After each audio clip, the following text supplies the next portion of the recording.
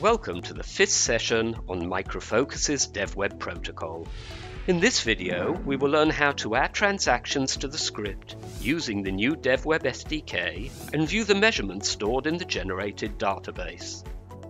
We'll learn how to add transactions to a script, control their status, and view the results.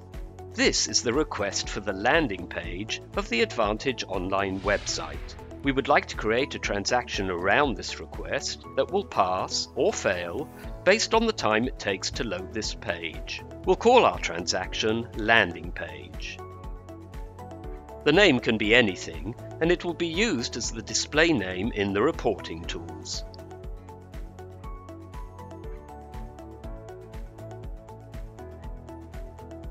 The transaction has not yet started. Let's start it right before the web request call. And stop it right after the web request.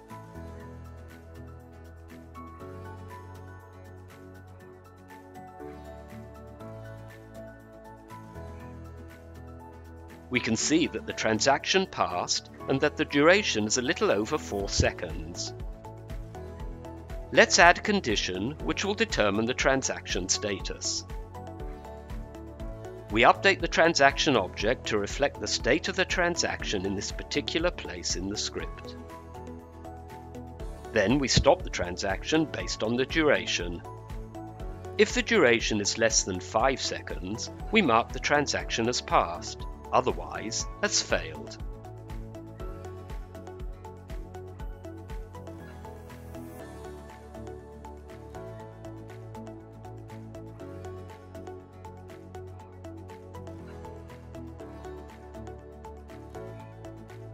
We can see that the transaction passed because the duration was lower than 5 seconds.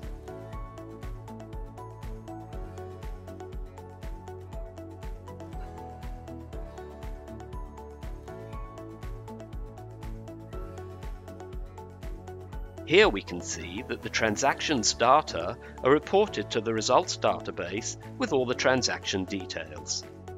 Thank you for watching this video about adding transactions in a DevWeb script. We invite you to watch our next video about parameterization.